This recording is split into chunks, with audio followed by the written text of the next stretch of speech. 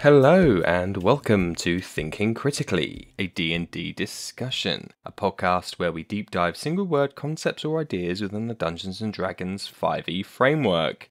My name is Danilo and I like all kinds of games and the crunchy mechanics that make him tick. You can find me on Twitter, Facebook and Instagram, and I'd really appreciate a like or a follow. Today I'm joined by Adam Gumbert, a.k.a. AdamGumby on Twitter. Thank you ever so much for joining us today, Adam. Can you tell us a little bit about yourself? Hey, yeah, appreciate you having me on. I am Adam Gumbert, as everyone knows me online. I do D&D podcast, I'll Misfit Rolls. I also do the editing for that. I've recently started a Savage World game with some friends that's going to become a podcast. Pretty much my Twitter is it's either video games or tabletop RPGs, and that is like what I do. So a lot of podcasting, a lot of D&D, a lot of video games. That's what I'm all about. Awesome. Perfectly qualified then for today's discussion, which is on the topic of archetypes. So, Adam, what does that word mean to you? What does archetypes mean to you within the D&D framework? Yeah, I mean, archetypes can be looked at a couple different ways, but basically it is what is like a preconceived notion or like what is it's a word like a character build or like an idea. That's pretty much what it is. And here's what, when you say this word, I think of this, and what that means is an archetype. So if I'm gonna, just for example, I want to play, like the emo, in the corner by myself, thief. Clearly you're playing an emo rogue. Like that's an archetype. Yeah, an emo rogue is an archetype. That's basically what it is. But then archetypes were playing different kind of characters and playing against type, I think, where it gets really interesting, personally. Yeah. I am a big fan of, I've said it before, of like subverting expectations, and one way to do that is by playing against the archetype, like you said. So I'm smiling now because I'm looking at my notes for this episode, and I've literally got edgy rogue in quotes. It's always there. Yeah, I mean, I guess it's just that the Aragorn trap, right? Although he's more of a ranger, I get it, but that kind of like loner who sits in the corner of the bar kind of thing. Although I can't think of a better example of that. I mean, the thing with archetypes is that they normally work, so that's why people do them. But I mean, like a good of like the emo quiet. I mean, yeah, like any adventure or any fantasy thing where it's like it's the quiet dude in the corner. It's like we don't talk to him, and it's just like, oh, he can get stuff done. I guess like Robin Hood would sort of be that, like before he does the action stuff. Literally, I mean, any fantasy setting or even futuristic setting where it's like, oh, you need to get a job done, go talk to this guy, and then it's a smoky room and a dude's or a girl sitting in a corner, and it's like, there's your rogue. Yeah. So I've broadly kind of approached this from a number of different ways. The first one, as we've started talking about it, is player character. So archetypical player characters. Now, we broadly touched on this in the episode on roles. So what kind of mechanical roles player characters can play, tank, healer, and so on. But I wanted to approach that from this angle, the one we've been talking about so far, of that edgy rogue or the mother or father figure, or those other kind of the crazed barbarian. I don't know if you've got any anecdotes or any thoughts on how they maybe add value, maybe are maybe a detriment to the game. So in the podcast I'll Misfit Rolls. The basics of that is that, think of like Suicide Squad, but like if that movie was good, is the way that we say it. I'm going to have to think really hard.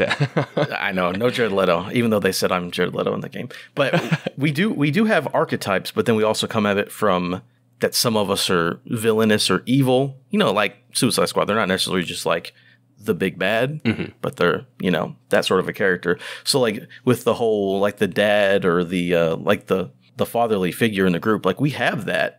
Sort of. We make fun of him, say he has big dad energy, is our joke that we have in the game.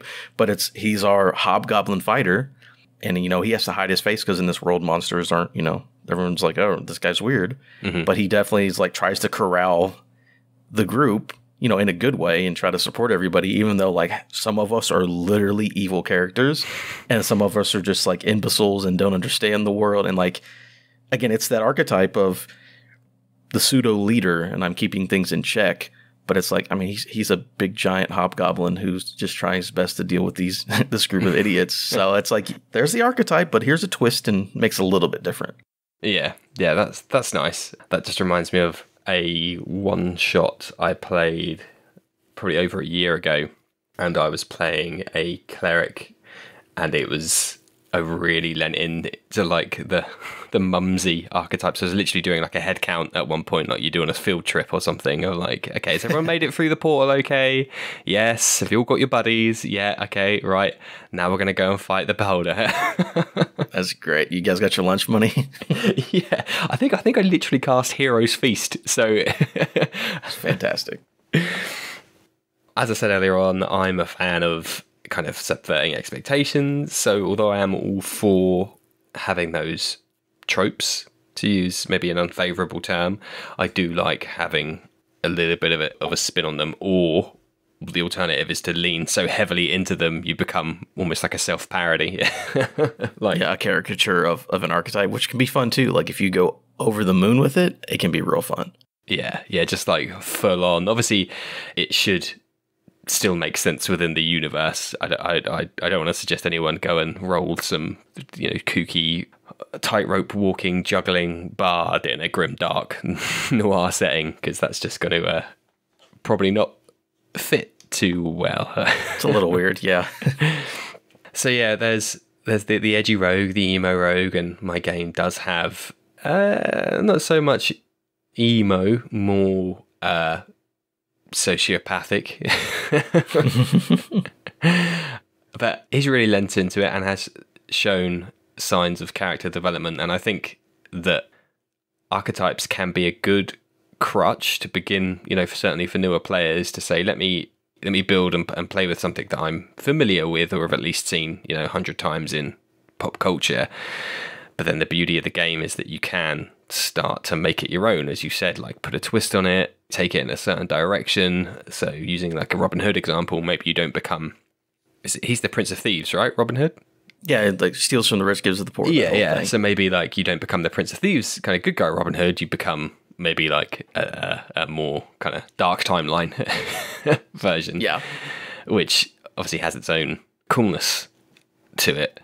I think one thing you and I discussed before recording was the concept of kind of anti-heroes. So I don't know what your thoughts are on, having player characters be anti-heroes. Do you think you need the whole party to be on the same page of kind of that anti-hero vibe, or is just one enough? Or what are your thoughts? I mean, well, the first thing is for the DM or the person running the game to understand what's going on. Because the thing that I personally don't like is, when you have a party and someone's like, I want to be chaotic evil. Mm-hmm. And it's like, I don't like that idea of just like, I'm just going to kill this random person because I feel like it in the middle of the street. That's just a me thing. But the anti-hero thing definitely works. Like in our game, it works because we all understood when we were going into it what we were doing, mm-hmm. and everybody realizes like what we're going for. So even when some of us do actual evil things, it's understood like, hey, this is the and no one goes overboard, right? Yeah. Like as for me, my character, I'm the one who's done extremely evil thing, but in his mind it was lawful, so it's no big deal. But it was like, I had to, for summon lesser demon, you mm-hmm. need a vial of human blood killed in the last 24 hours. I'm like, you know what? I got to take somebody out. So we were in a big town. I'm like, I told DM, I'm like, hey, I'm looking for a person. It can just be a drunk, just like some random person that like won't be missed. Yeah, just some person, doesn't matter.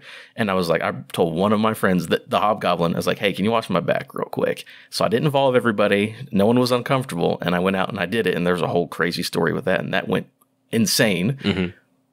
But it's like, we understood what game we were going for. Yeah. I didn't force that decision on everybody.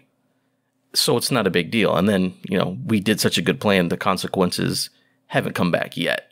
So there's a way you can do it. Like I say, if everyone understands it and you plan it out, everyone's like, okay, that's fine. My character's not there. It won't be a big deal. You can work it out.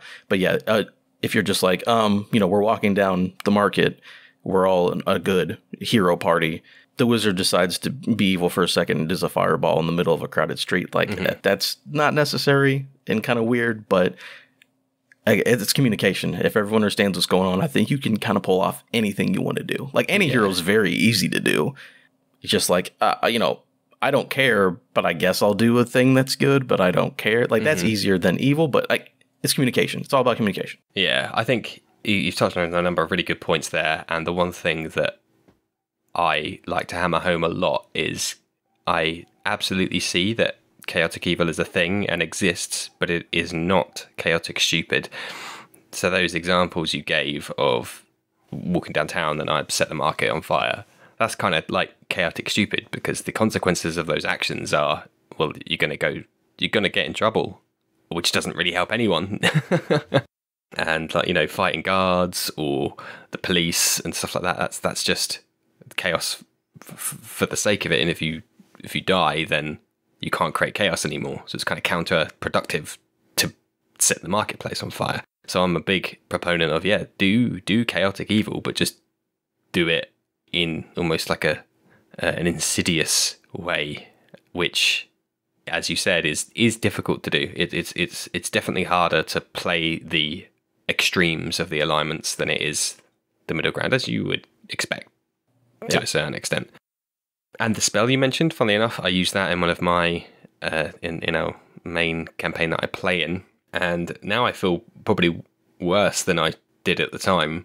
We were lucky that my character was fortunate that they knew somebody who can get things. You know, they're a fixer. And gotcha. I said, yeah, we've got something coming up where I could use a lesser demon, funnily enough. So could you get me this component?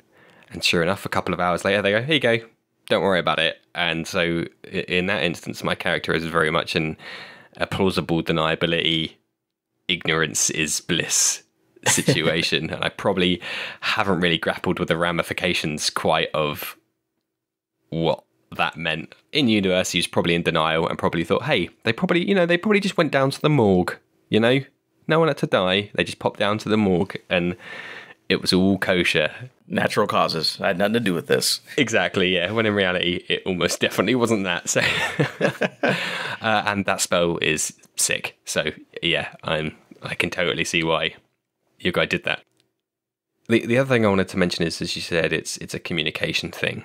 And the ironic thing is that in the game that I'm DMing, I'm probably the one least aligned, and I'm the DM. And since we've been talking about it today, I've had the realization that my players are playing an anti-hero campaign. Mm-hmm. And up until that realization, I've been very much thinking that it's the typical hero fantasy. And so I've been kind of jarring a little bit against, don't kill these kobolds. You don't have to kill these kobolds because they're still living sentient creatures, but they're just like, well, it doesn't matter to us. Yeah, that's why we specifically went for the evil, you're bad guys game, because he was like, you're supposed to be heroes, but you literally will kill anybody who ever gets in your way. Like in a typical campaign, like you'll kill anybody, you'll steal if you have a rogue. He's like, let's just lean into it, forget it. Don't even worry about trying to pretend to be goody two shoes. Even though a couple of our characters say that they're goody two shoes, he's like, we'll lean into it a little bit, not too much, but you guys can. There's a reason that you guys do stupid D&D stuff. Because some of you guys are evil. That's fine. Yeah, I think that's probably the better way to do it, just because it's easier to be a good character in a bad leaning party than it is to be a bad character in a good leaning party, I think. Because if you've got, say, 4 or 5 goody two-shoes, pious zealots, I'll pay over the odds I'll never barter because they need to make a living wage kind of thing. The one rogue is just going to feel like he's going to get lynched. And in fact, that happened in the in-person campaign I'm playing, or was playing in, before we took it on hiatus, where the rogue player in that was very much a bad dude. And it got to the point where he, said, damn, all the characters hate me. So yeah, right. So my guy isn't really having a lot of fun because he's having to watch his back all the time. And can we take him in a direction where he maybe leaves the party? And it ended up being your classic betrayal, and he's now a minor bad guy that the DM is controlling, and that player's come back as a like a Furbolg bard or something that's just super friendly, and he's like Canadian. Nice. Yeah, and Whereas if you're in, like you said, like slightly leaning into the bad guys kind of thing, I think it's ever so slightly easier to just play like the oblivious paladin. Yeah, just like I'm not in like I'm going to turn the other way. I'm not involved in this. Let me know if someone, is doing evil, but if if didn't see it, didn't hear it, didn't happen, right? Yeah. Or like I'm just going to go and pray today. So that just gives you guys. Yeah, and that just gives them the opportunity to do what they want, kind of thing. So yeah, I think that's I've had a weird epiphany since we've only been on 15 minutes, and I've already had an epiphany. So I think I'm sorry. No, that's great. That's great. If for those that listen to the podcast, they'll know that I'm on a holiday now. Actually, by the time this comes out, I'll probably be back in the DM seat after having a couple months off. And I guess the biggest takeaway for me from doing this podcast, and especially this episode, is the people I've talked to and everything I've learned. I'm going to come back a much better DM. So thanks. That's good, man. More experience, more viewpoints. You make for a better game. I've learned stuff to do, and whenever we get back to doing season 2, I've learned some things that I can do. Listening to people's podcasts and people's experience. I'm like, yeah, I'll definitely change that up. Yeah, great. I'm feeling super chuffed now. So we've talked a little bit about player character archetypes, your anti-heroes, your hero heroes. There's probably a TV tropes term for hero heroes rather than the one I'm just making up on the spot. But true heroes. Yeah. But that's a good segue there into DM archetypes. So my comment on this was there is a bit of an archetype around kind of adversarial dungeon masters, your Tomb of Horrors dungeon masters. So what kind of do you DM at all? I guess is a good question. Start off at that. Yeah, I have in the past. I DM'd for about 2 years before I got in the campaign. I was like, hey, and it was one of my players who actually DMs that campaign. Now I'm like, thank God you take over because I just want to play at this point. But yeah, I did it for quite a while for a couple different groups. Ah, cool. So what style, what kind of archetypical DM would you consider yourself, and perhaps the player that took over? What about them, and how do they differ?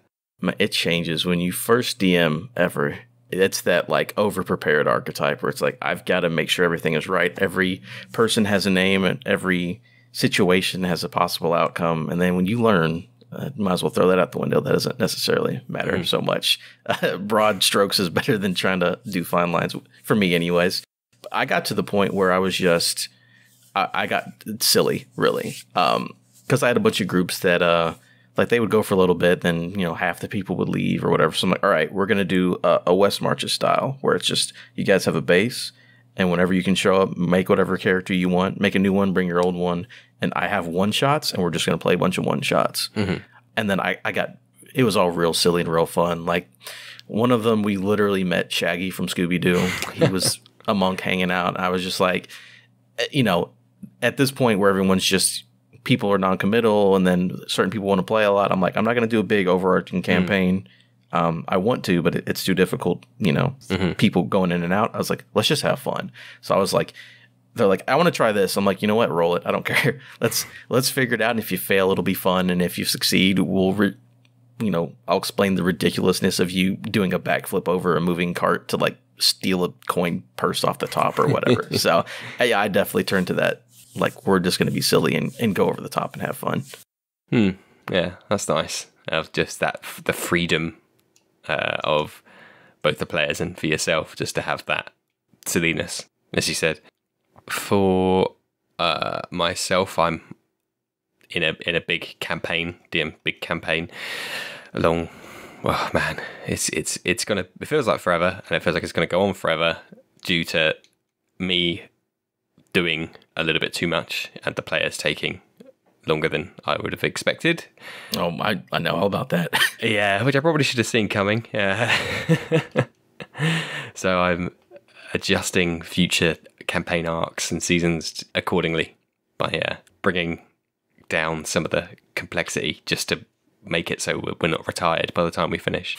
But how do you feel about that kind of adversarial DM archetype, but the more older school one of I'm here to fight the players? It's an interesting one. I think, again, depending on the game you're playing, it can be absolutely fine. So, I mostly play D&D. I just started playing Savage Worlds because that, I had a DM who wanted to run that. And I was like, sure, I'll give it a try.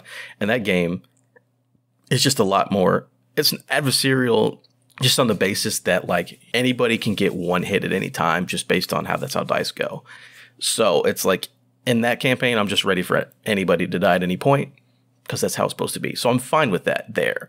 It can be a problem where if everyone thinks like, oh, this is going to be, I'm going to level up this character. We're going to just do whatever we want, not necessarily in a bad way, but it's like, we have goals. We're going to finish them off. And the DM's like maybe has different plans and those plans don't line up. I can definitely see that being a problem. I've been lucky to not play in that kind of game. I definitely have seen it. And I know people have told about it. Again, that's also another communication thing because I think there's nothing wrong with like a deadly game or an adversarial game, but players need to be prepared for what they're getting into because it's always the problem where, everyone's playing, they understand what's going on, and the one person's like, well, I wanted to be able to do this, and I'm upset that I can't do this. I'm like, well, someone should have known what was going on at some point here. Not saying anyone's wrong or anyone's right. So you should have known what you're getting into, and if it's not your kind of game, you can be polite and either fix it or not deal with it, but people want to stay around, and that's where the adversary comes in, where it's like when people aren't matching up and no one wants to figure out a way to fix it. So like that's definitely a thing. Like there are people, archetypes like this is how I'd run games, this is how I'm doing it because I've been playing for 30 years, and a new player might not like that. And it's just like that's how this game is. Yeah, a couple of interesting points in that.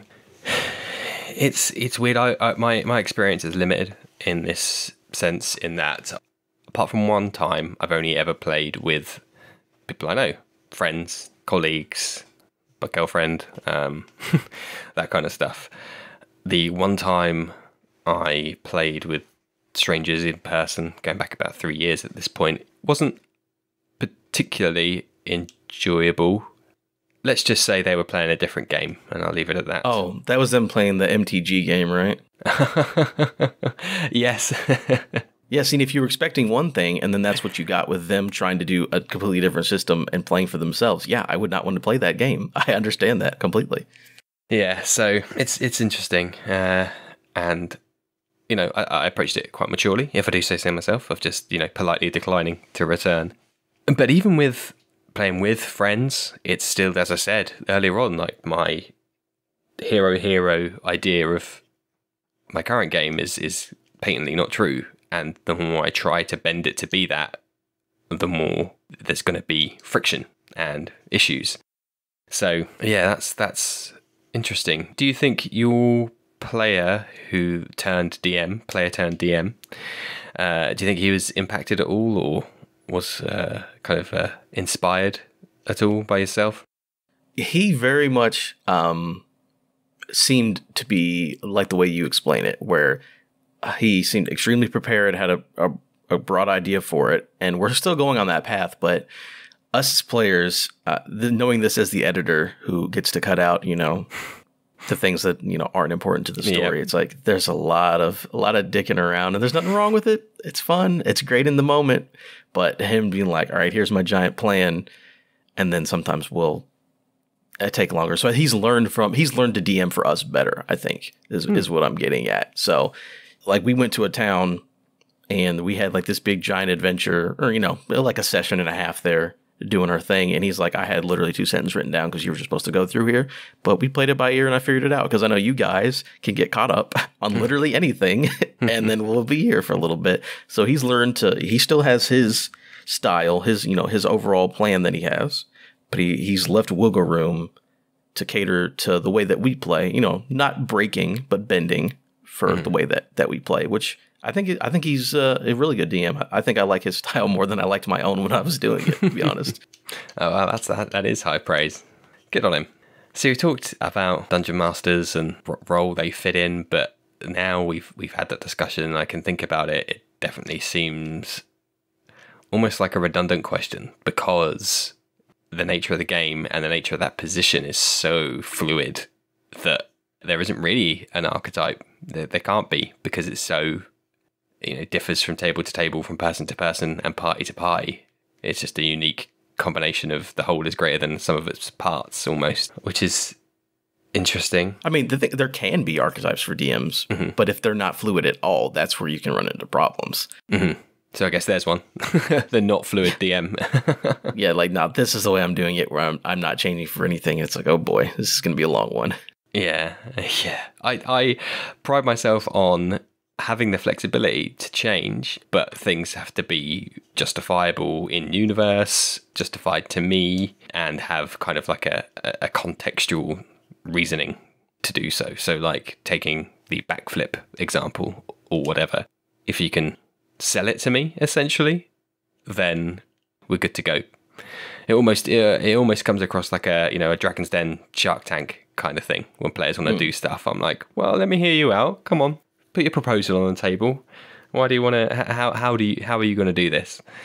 Well, I kick flip off of this, and I jump on the crate, and then I swing from the light, and then I turn upside down. And okay, that's dope. Absolutely, you can do that. Yeah, hit at least a 20 on a dex check, and you can do that. I do not care. Have at it. Yeah, precisely. And a couple of homebrew things that have come across of players saying like, oh, it'd be cool if I had this, or I'd like to build this. And yeah, we've got there in the end, despite some initial trepidation on my part due to, well, anxiety, which I've got better at. So hey, there's some progression for you there. That's good. I actually do have a thing that I thought of since we've been talking about archetypes, which is, this definitely varies from DM to DM.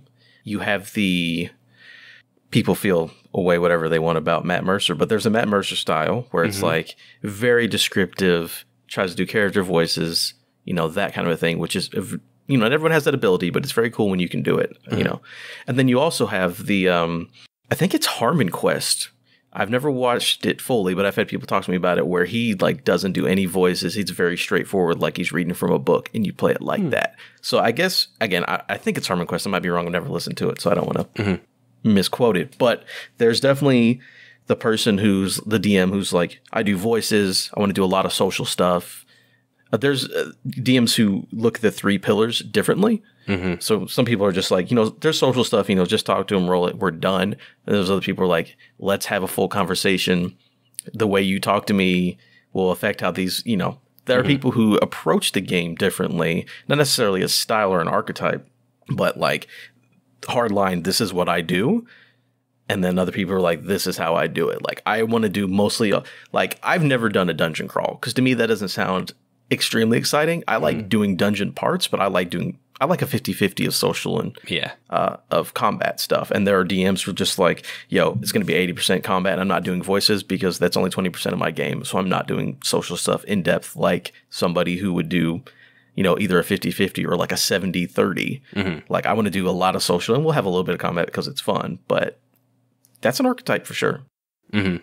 Yeah.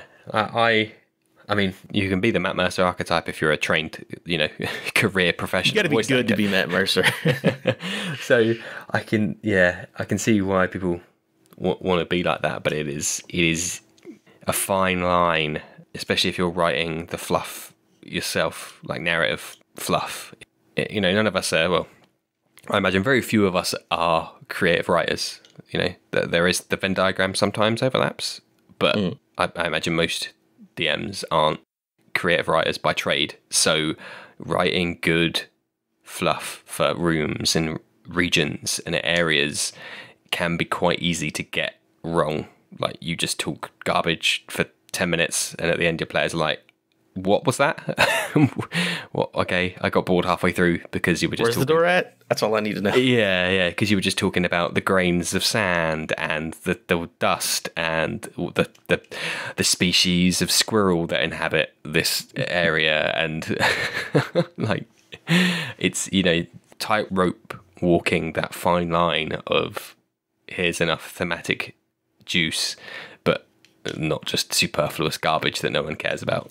Yeah, because then you have the opposite, where it's like you walk in a room from the south, there's a door to the north. Okay. Yeah. Anything else? Anything else going on, DM? What's going on here? Yeah, like those literal like Amiga dungeon crawlers, which are literally like forward, left, right, forward, left, right. Like we've come so far since then. So yes, yeah, I'm completely of the same school of thought as yours. I'll add a dungeon in where it's necessary, but it is always thematic. If anyone were to say it's a dungeon crawl, that would be a failure in my eyes on my part. If they felt that way about it, because I want it to be more than that. Yeah, I agree. I was the exact same way. I'm like, big open spaces. We'll go inside once in a while to do stuff. It's like, yeah, let's not just, all right, I'm in the dungeon now. I don't like that people to feel that way. Again, it's just a personal thing. That's my thing. So yeah.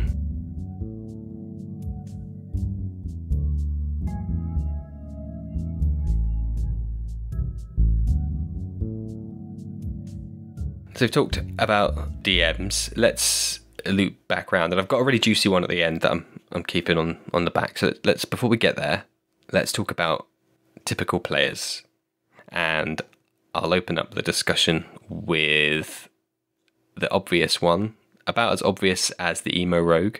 We have the rules lawyer. Yes. So have you got any experience of that type of player? You know, good, bad? What are your thoughts? So I've got it. It depends. You're right. When you say rules lawyer, it normally feels bad. Yeah. Because it can be where someone's talking over you. Like, but actually, no one wants to hear that. And the games I've played are, quote unquote, rules lawyer is a guy who's got about 30 years of experience. And it's like, oh, how does this work? He's like, hold on. Actually, I think it's like this. So it's more of an ask and a tell instead of just interrupt and tell. And then playing a wizard, I have to know all that stuff. So if anyone else, so we have, you know, like I'm a full wizard. We have someone else who was an arcane trickster, and then they took a level in wizard. So I'm like, if you got questions, you know, I believe me, I've read over it enough. I can help you out. But I'm not like, hey, you're doing your spell wrong. It's like, hey, wait a minute. Am I like, oh, yeah, it's this. You're good. Have at it. And then, like I said, the guy who's got tons of experience, like we look at him like, hey, you know what's going on? He's like, oh, yeah, I got you. So that's good type. But I had a couple of experiences, not going to name names, of where it's bad, where it's like, can I just play? Can I just play the game? Can we just play the game? He's like, actually, you would need the component. It's like, all right, I understand, but, you know, you could say this nicer, I suppose. Yeah, it's interesting. I've been fortunate enough not to have ever experienced a proper, like the negative version of a rules lawyer. And you're right, it does have a negative connotation. Probably wrongly so, because I'd imagine 9 times out of 10, it's more what you described of, I've got a question, how does this work again? So I'm fortunate enough to have 1 or 2 of those in my game as my players, and they are often because I'm forgetful. And it's just like, God, I can't remember if you get hit when you're incapacitated. Is that a death save or is that a crit? Can someone tell me? Yeah. And they usually jump in there and are like, oh, it's this. Or it's 2 death saves and a crit and this, that, and the other. And that's how they lawyer us to have fun.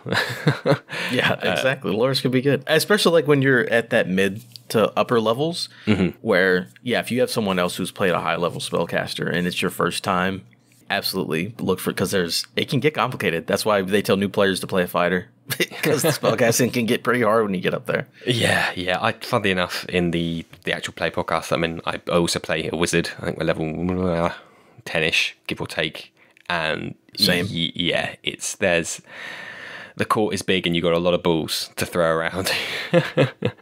One of the players in a short campaign I'm running, I took over the DM for a little while. I think I've mentioned it way earlier on in an earlier episode, but he literally pendulum swung from playing a barbarian, and then in the short campaign we're playing now a wizard. And I was like, okay, dude, you have just, no disrespect to barbarians. My favorite character I'm playing right now is my barbarian. It's sick. I love him.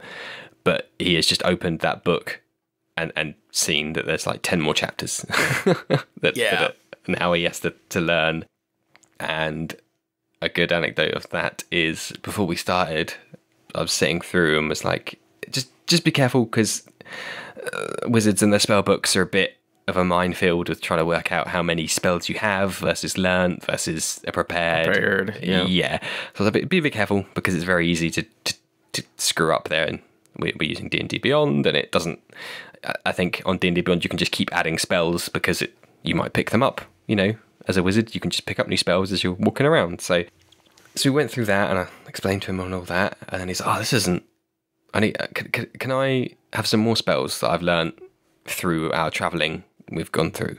And I'm like, dude, you're literally the most flexible class. You've gone from no spells to the class with the most flexibility, and you still want more. So that was my first thought process there of, I don't know, maybe something's not quite correct in his understanding, because this is like the most flexible you can be. Yeah, and the most utility of pretty much any class. So we basically agreed, yeah, okay, let's say you would have started with 500 gold, you can spend that to transcribe spells into your book until you've run out of that money. So we ended up, adding, say, 5 more than a regular wizard who never found any spells would be at that point, which is where I find my wizard is at. And we're a couple of sessions in now, and I don't know whether it's ironic or awkward or whatever, but I can probably count on one hand the number of spells he's cast.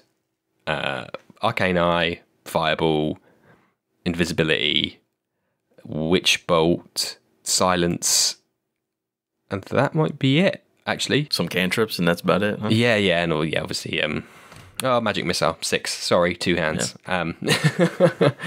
But obviously out of a pool that he went to great lengths to expand, and, off the top of my head, in your book at level 11, you've probably got about 25 spells, if not more. I'm looking right now, just to have fun. I pulled up my D&D Beyond sheet for my character. I'm a 9th level wizard. I have 36 known spells, 4 cantrips, and I can have 14 normal spells prepared. Yeah. And that's a level 9 wizard. I think, find a spell book or 2 in there, but most of that is just level up naturally and a couple here and there. And I don't use half of these. I haven't used half of these first level spells like after we got through like our first arc, and I've never used this stuff again. But it's so much available. Yeah, for sure. So he was almost, what's the opposite of analysis paralysis? He was just like a glutton for like suddenly someone's just opened the door and said, go wild with these spells. So he's just gone, I want more. But then when we've actually played, he's like, actually, I can't, this is never really going to work, or this one, it sounded good on paper, but it's actually kind of crap. Never use it in real life. Yeah, like this one I can't ever cast because it's concentration, and I'm usually concentrating on this other one. So there was a gap there in his knowledge where perhaps a rules lawyer would have been useful to him ahead of time. Yeah, I did that whenever I was making it. I looked at the guy with all the experience, and I was like, I'm picking the 2 spells for my level up. I'm thinking between these 4. What do you think? He was like, those are some good ones. That 4th one, probably not going to be used. And I'll read through it again. I'm like, man, you're probably right. So that definitely saved me from wasted spells. So that rules lawyer, quote unquote, was a good thing to have. Yeah. So, I mean, we're almost finished with that, but that was a good learning experience for him to be like, okay, it isn't all what it's cracked up to be, just to really, let those floodgates open.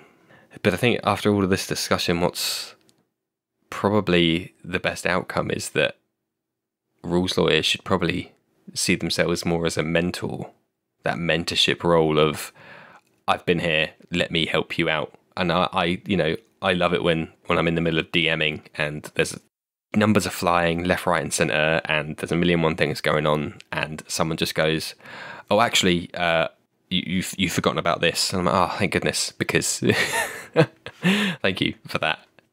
Just more of that mentorship between players, I think, is probably a more wholesome and positive way to approach it. Yeah, and that's the way it seems to be most of the time. So that's probably the word we should use from now on, right? Yeah. There you go. Let's start a campaign to distance ourselves from the maligned connotations of rules lawyering. Rules lawyer to rules mentor. Let's go. There we go. I don't know if there's any other types of players that you've come across that would fit an archetype, positive or a negative one. I mean, there definitely are. It's sort of why certain players pick certain classes, because you'll have your lone wolf, which do a lot of rogues and stuff, where it's like, hey, I've got to steal everything, and I'm doing this all on my own. Like when the party goes to sleep, I sneak off and do my own thing, which is interesting. I mean, it's nice to keep a party together, but there's definitely that certain person who will leave the party and do their own thing. That's not always a detriment. Sometimes it can be fun where this person comes back and like, oh, we figured out this puzzle. We know where this guy is at that we need to find, and I've also got an extra 500 gold. It's like, all right, I mean, I guess those are positive things, but it's like we're about to go into the meeting with the king, and it's like, oh, your guy's not back yet, so you're down a party member. It's like, oh, so there's gonna be positive and negative to the.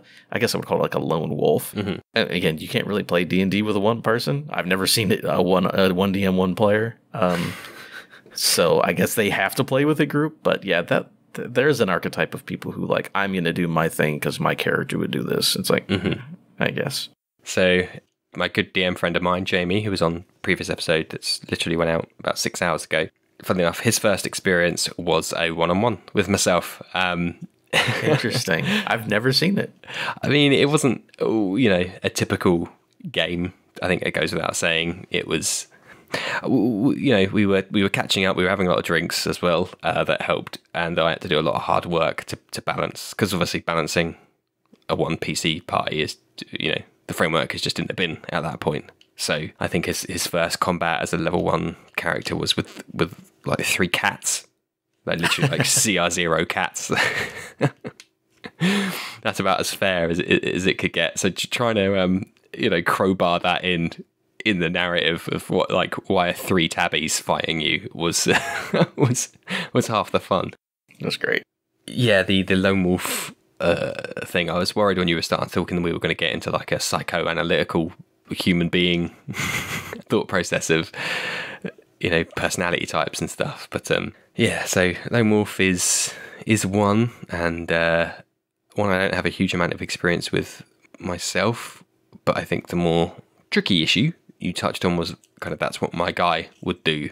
So probably with a justifiably worse reputation than a rules lawyer, we've got the my guy syndrome, as it's known.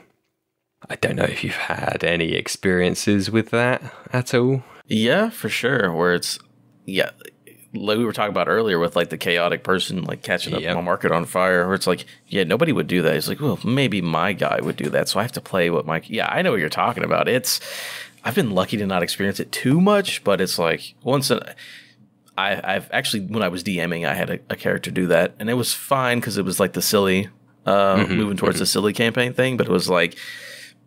I don't. This isn't fun for anybody. I don't really think this makes sense. But it's like, my guy would try to, as a barbarian, rob like a highly secure thing and literally just like almost kill all the town guard. They're just doing their job. And he's like, but I want that thing in that building. Is my character would just take it. It's like, I guess. But again, it was silly, so it didn't cause too many problems. But I could see in a more serious campaign, like you can't just do whatever you want to do and not expect consequences, and then don't get mad about the consequences, I guess, when it happens. Yeah.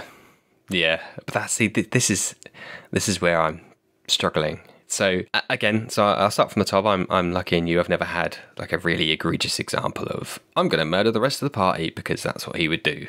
And it's never been that bad. I've had a few minor instances in the past. I was playing with my very first kind of proper group where it was like, well, I just want to do this because I'm in a strop now. Okay.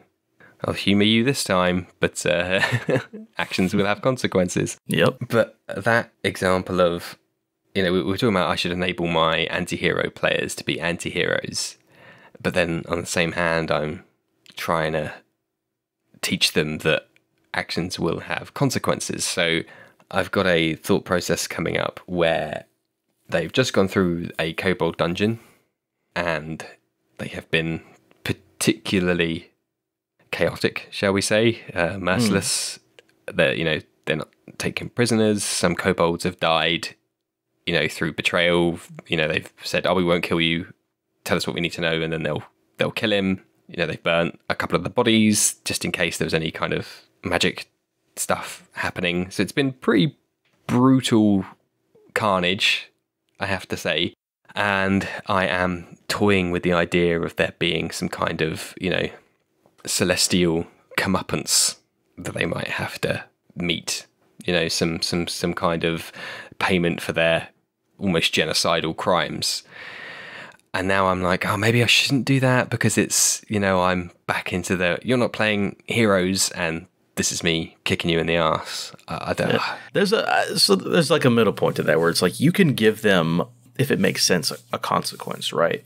But it doesn't have to be like an end-all be-all consequence. Like you could say one of them survived and made it out, and then they have a small group that attacks the party in the night whenever they find them, a month later or whatever. It's not going to be a deadly combat. No one's going to die. But it's like, hey, when you do things, bad things, or like you say with the celestial thing, you could have some sort of holy figure be like, you need to get it together or there's going to be a lot bigger problem. However you want to play, depends on your world and the way that your characters act. But like, they can do bad things, and then there could be consequences that aren't necessarily TPK. That doesn't have to be the only consequence. Yeah. It could straight up be like people at town heard about the horrible things you do. No one wants to deal with you in this town. So like you got to just move on because no one likes you anymore because you're awful people. Like that's not the end of the campaign. No one's going to die. But it's like, well, that really inconveniences people. So maybe, you could still be who you want to be. You can be an anti-hero, but just like, I don't know, don't be crazy or, do it quietly, I suppose. Yeah. Yeah. That's a life lesson right there. Yeah. You can be bad if no one catches you. Oh God, I don't know what we're promoting now. We've gone into some dark corner of this podcast. Your words, not mine. Damn.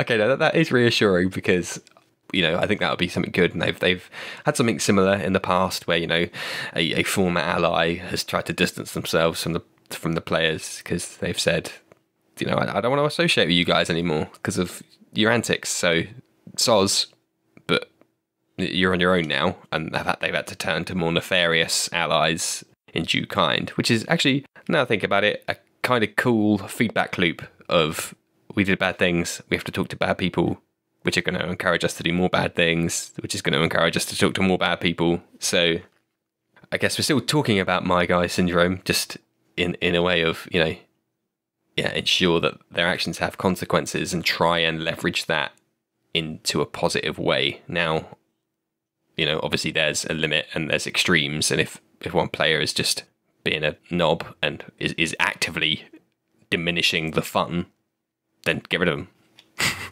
Yeah. But if it's light touches here and there, then yeah, lean into it, make sure actions have consequences, and you'll come out the other side with hopefully a more interesting game. Yeah, I think the people who do the my guy and stick to it don't probably last in a group very long. It's a thing where it's like, hey, maybe you do a my guy once, you grow from it or you move past it, or there's small consequences. But like, I don't see a group where the my guy is there for like 5 sessions straight. I as a player or as a team, I'd be like, all right, we got to figure out a new character or something because this is no one's having fun with this. Yeah.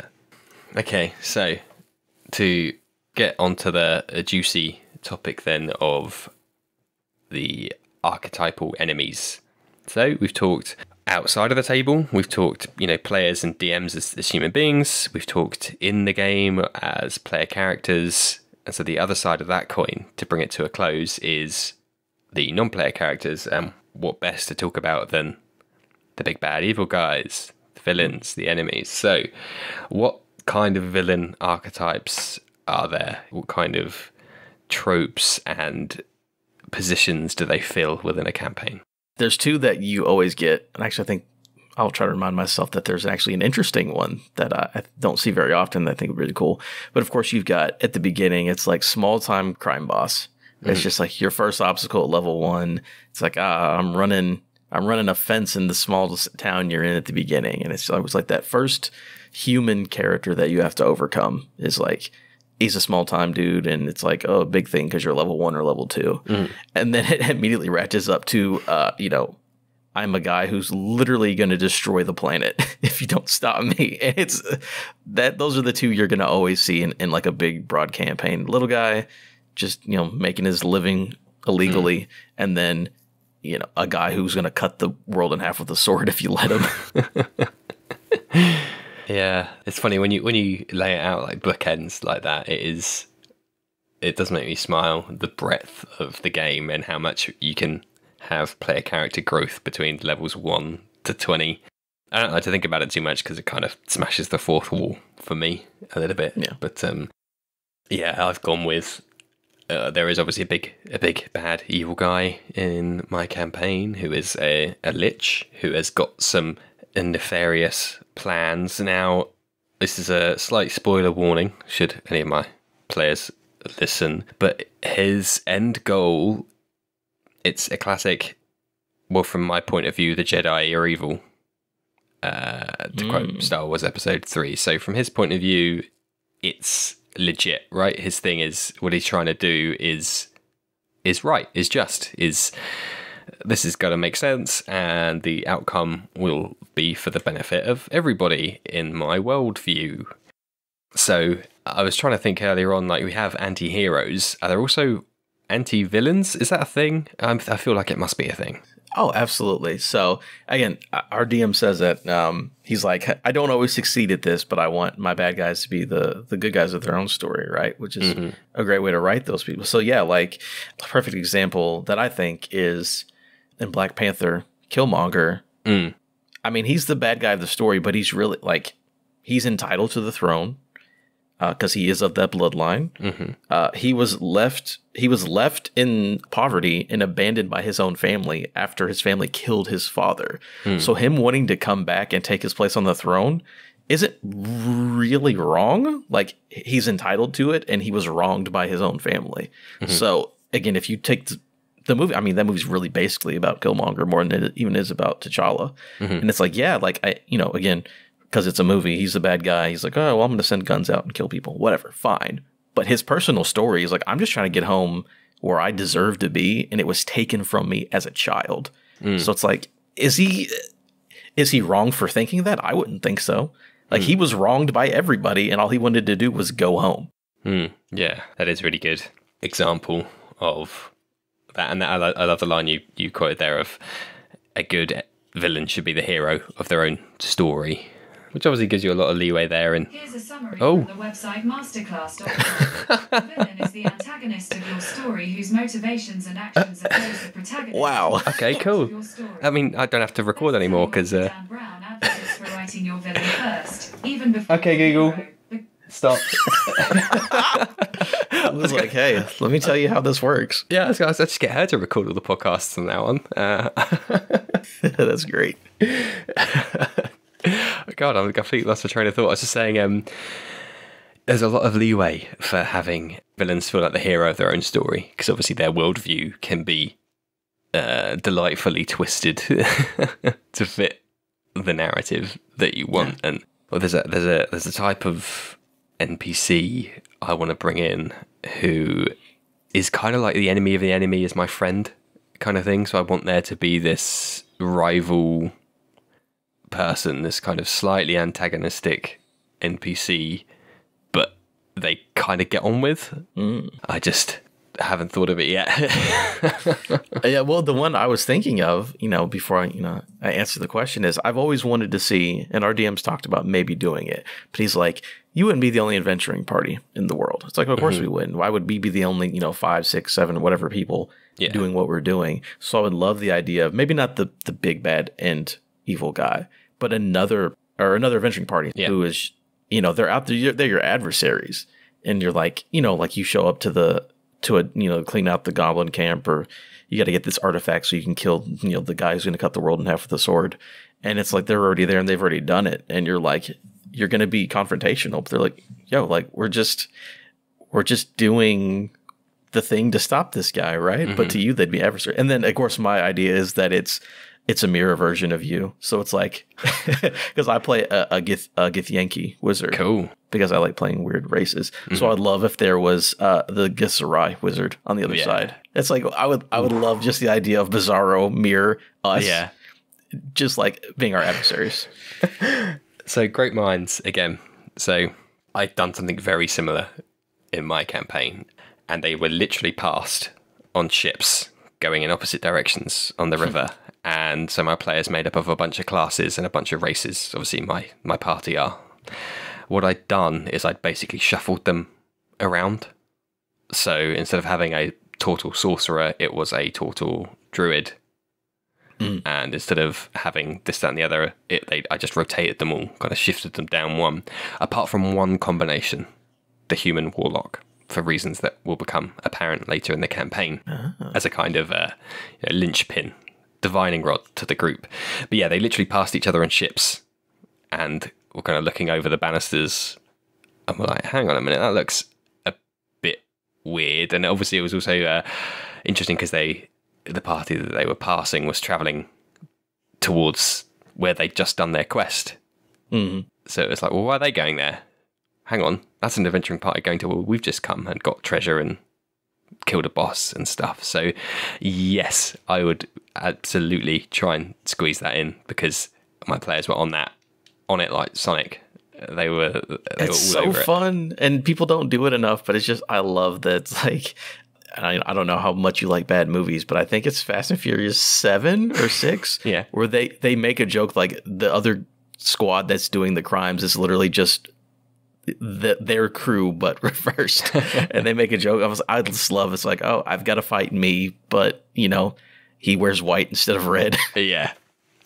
Yeah. I even made the names anagrams of the names of the players, which is probably the most difficult part, because fantasy names don't often work. Yeah, that's tough. If you start moving those letters around, they're already kind of, iffy names in some cases. So yeah, that is a very good, because you're just playing with the archetype of the player party you're using as an archetype, and you're building from that. So yeah, I would recommend. And now how excited I'm getting thinking about it. I'm gonna have to try and make that a bigger part, I think, when we go back. It's so fun. Another archetype I like, this is sort of the way a game's run, but it has to do with the villain, or the NPC, is there's an idea of running a campaign. So a lot of campaigns where you'll go on a mission, a couple sessions, you'll be doing a thing, and you take, the DM's like, all right, what's a cool thing in the monster manual that's a CR of the group, and we'll fight that. There's another idea for a campaign. Might be like in shorter arcs, but sort of you look at a cool monster in the book, right? So say it's like a CR 12 or a 13 or whatever it is, right? And that is your campaign. Is that this monster that would normally be at the end of, an adventure, like short term, you kill it. It's like, all right, well, we're going on this quest, and it's a gibbering mouther or whatever they're called. And we fight that. That's the big fight. And then we move on. But the idea is like, we're going to take like an aboleth, which is pretty strong. It's not, Tarrasque level strong, but it's pretty strong. And that is the bad guy for the entire thing. It's like, this is the thing we're fighting against. So there's not necessarily progressions of a crime boss to the guy trying to kill the king to the god trying to destroy the world. Yeah. It is, here is this thing that's pretty powerful, and this is the goal of this campaign. Those campaigns are normally shorter, but it's also an interesting idea of just like, here's a thing, and we're going to base everything off of this. Because like you look at specifically like an aboleth, or you can do it with like a hag, where it's like the powers they can do, it's like control people. Like you can make an entire, like you go to 3 or 4 towns before you end up finishing this thing off, because like they can control people's minds. So it's like you go to the first village, and this one dude's acting weird, and we have to fight that. We're low level. Higher level, some of its minions have invaded this other town, and the last town, everyone's mind controlled, and you've got to kill the aboleth to free the town, and like that could be 6-7 sessions, and there's your quote unquote campaign. I like that idea for a bad guy archetype, where it's just, here's one thing that's pretty cool, and that's what it is. I guess it's sort of like the idea of Strahd, except for when you play that, there's a lot more things you have to fight. But the idea of like, here's a thing that's not impossible to kill, but this is the main adversary for our adventure. Yeah, there's quite an elegant purity to that, because almost you don't even need to level up during that if it's gauged correctly, or maybe once or twice just to make it fair. But yeah, there's quite a nice like self-containment to it. Yeah, you could start at level 5 and end at level 9, because you guys have already been adventuring. Of course, you're not a level 1 character, wouldn't be go on to fight a CR 15 monster. Like that would not be where they start. But let's say you've already been adventuring for a year. You go from 5 to 8. You fight this monster. Here's our little mini arc we had. As I said, my villain is delightfully obtuse to my players so far in the campaign. Big spouting monologues a couple times of this, that, and the other. Like, you guys those are fun though. Those are fun. They're real fun. I am looking forward. I'm a dingus, because I spent way too long writing his final monologue, which the players won't get to for probably like 2 years, and half of them might be dead, and I've kind of framed it around the current set of players and stuff. So I am very much like, I've also got in place traps for silence, and so they can't they can't interrupt him. Yeah, it's like, hey, be quiet. I got a thing to say. Yeah, come on, humour me. I've humoured you guys for like so long. You got to give me this. So yeah, I'm looking forward to that big like holier than thou. Well, you guys have a closed mind view, world view. Here's the reasons why my thing is good, and actually I'm the good guy and you're the bad guy. And that even leaves space for it. Probably won't happen because it's not necessarily how Adventure Party works. But someone be like, he's right. Like what are we doing here? That's what I want. If that happens, I will be like so ecstatic, like mission complete. Yeah, that's great. I've already told my DM I have a plan. When we get close to the end of this campaign, my character has a part of his backstory or secret or whatever. He has a thing that he wants to do, and it's going to happen regardless of what everyone else wants to do. And it's not a going into business for myself like a my character kind of a thing. It's like I'm letting you know now, and I'm doing things throughout the campaign that will lead to that, and I'll kind of let some people in on it. But like when it gets to this part, it's like, are you going to do this or do that? And like he's going to do that. Like this is what it's not a secret. This is what he's going to do. So I love the idea of the bad guys. Like this is what I'm going to do. Hopefully you guys pay attention, but like I've got this thing. And then if a character has a second thought about it, that's the best part. Like that. Oh, my character I wrote actually did a thing that I wanted him to do. Yeah, I'm really looking forward to that moment. Have you had any other thoughts or anything else that we might have missed on today's topic? No, nothing I can think of. Yeah, I mean, archetypes are, it's a good and bad thing. I think it's mostly good. Again, normally there are archetypes because they work. There's can be good and bad, but I think there's more good there than bad. And then playing against an archetype is extremely fun. That's all I'll say. Try thinking of something that normally, Jack Sparrow, swashbuckling rogue, and just give yourself like a 7 dex and just have fun being a bumbling idiot who's just extremely lucky, like Jack Sparrow, except for maybe things don't actually work out for you all the time like they do. Like that's a fun time. But yeah, they're fun to play around with. They're fun to change up. I think they're there for a reason. And yeah, it's always a good time to mess around with them. Yeah. I think we said that like use them as a tool in your utility belt that players have to help guide or to help make something, but then don't be afraid to twist them up and build on top of them to make things your own. And I think there is, just to loop back a little bit, there is a place still for, it's all well and good to have academic, like I want my villain to be the good guy and this, that and the other, but I still think there's a really genuine place for just like bad dudes. Oh yeah, I could just straight up be, oh no, I'm just evil. Like yeah, I want to kill it. I just want to kill the, like I'm a god and I feel like this world should be destroyed. Like deal with it. I don't have to explain anything to you. I'm a god. I don't care. Yeah. There's a place for that. The indifference of gods. Yeah, for sure. Cool. All right. Well, that pretty much brings us to the end, and we've covered a whole bunch of stuff there, and I'm really happy with obviously Google's input. Thanks for our surprise guest halfway through. Thank you for coming on. Is there anything you like to plug? Well, yeah, I just want to thank you for having me on. This is a topic I like a lot, and I appreciate you giving me a chance to talk about it. No worries. Yeah, just follow me on Twitter at AdamGumby. That's where I'll retweet stuff from my D&D podcast, I'll Misfit Rolls. Anytime I do, talk about video games, or anytime I'm doing anything, at AdamGumby on Twitter is the quickest and easiest place. So check it out. Check out the stuff I make and edit, and hope you guys enjoy. Excellent.